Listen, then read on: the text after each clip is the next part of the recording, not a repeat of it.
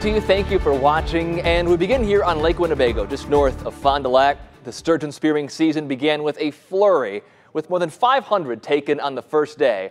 But the numbers have been dropping as the temperatures rose and conditions out on the ice got worse. Yesterday, 72 of the fish were taken. But one was the 7th biggest sturgeon on record to ever be taken out of Lake Winnebago.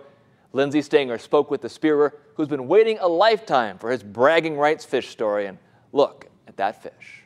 All right, so let's put this into perspective here. This fish, 79 inches. Our beloved Greek freak Giannis, 83 inches. Myself, 62 inches. 120 pounds is huge, and then the 177-pound made that one look kind of small. It's safe to say that yesterday was a good day at the Wentz on the lake registration stand. It's been quite a year.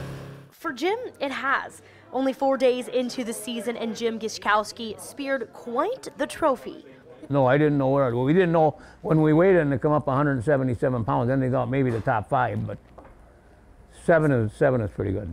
Standing at 6'8", weighing 177 pounds, that fish put up quite a fight. He couldn't pull it out himself, so he had a buddy of his. Telling Jim, like, lay next to it once. They laid right next to him, like, holy cow.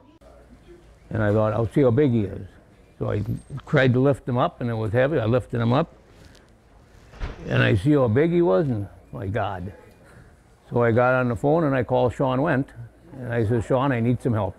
Gishkowsky has had his fair share of excitement for others, and this year, it was his turn. It doesn't make any difference who gets it. Everybody's excited for him.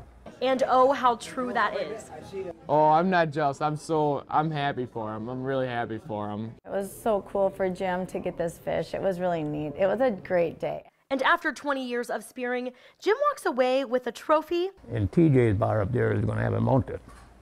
Bragging rights. It didn't feel real, yeah.